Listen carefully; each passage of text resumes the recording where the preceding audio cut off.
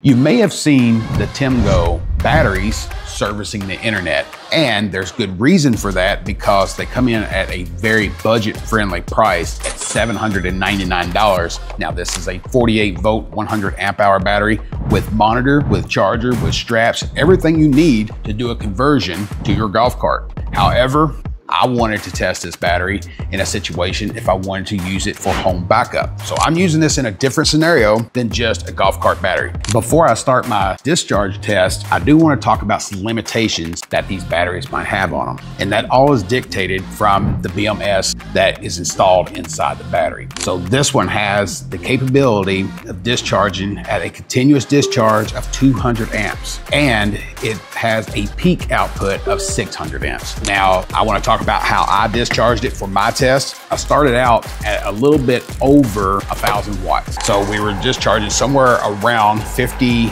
volts or 56 volts at around 20 amps. So now that we know that the battery has a BMS built into it and it's limited to 200 amps of current out, we're not going to see any problem with this little test system that I've got built back here. So I have a solar charge controller at 60 amps. This is limited to 50 amps of charge coming in. So let's check out the test results. And we're looking for that number to be over 100 amp hours because that's the rating on the battery. Typically, we're going to have a little bit over that. And in this scenario, we come up with 103.47 amp hours out of the battery. So it definitely passed the capacity test. So let's talk about the different case scenarios I could see this battery being implemented in.